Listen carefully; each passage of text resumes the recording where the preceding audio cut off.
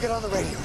You tell the follow teams to cordon off this entire area. I don't want anybody coming down here except the bomb squad and forensics. Follow teams cordon off 2-block perimeter around 6 and bomb squad. This is Bauer. Hello, Jack. I knew you were better than Amador, but you're not better than me. Amador said you knew me. Who is this? First things first, Jack.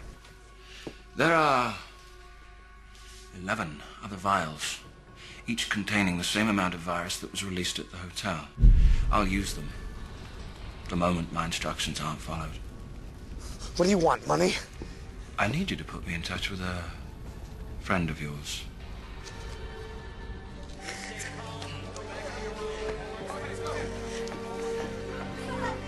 Oh my God.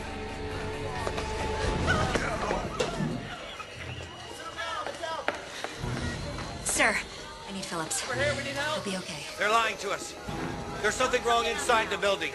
It's inside the building! Sir, calm down.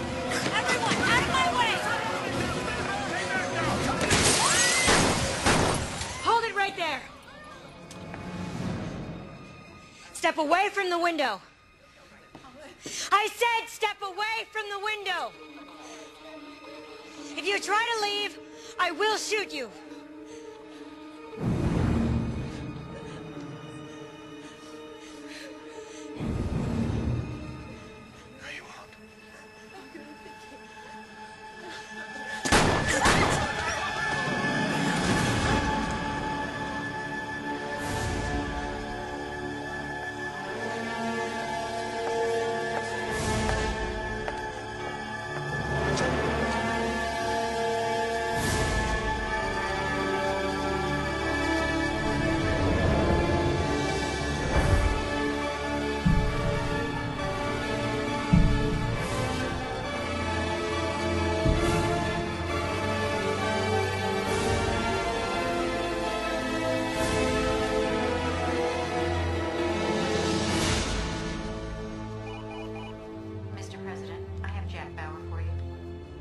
Thank you.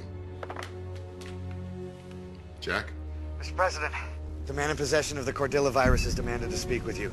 We don't have a name on him yet, sir, but I do believe that if you don't speak with him, he'll release more of the virus. Unfortunately, Mr. President, right now at this time, I think you're going to have to give in to his demands. I'll speak to him. Yes, sir, I'll connect you. You are now on with the President. I'll make this brief. As you are no doubt aware, I am in possession of enough of the virus to decimate a good portion of the population of this country. And as I've shown at the Chandler Plaza Hotel, I will do so. Unless you follow the instructions you'll be receiving over the next few hours. Do you understand, Mr. President? I'm listening. You are no longer in control of your country.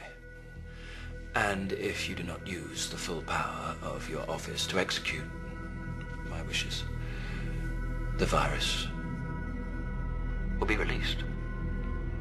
And it will be impossible to stop. You'll be hearing from me.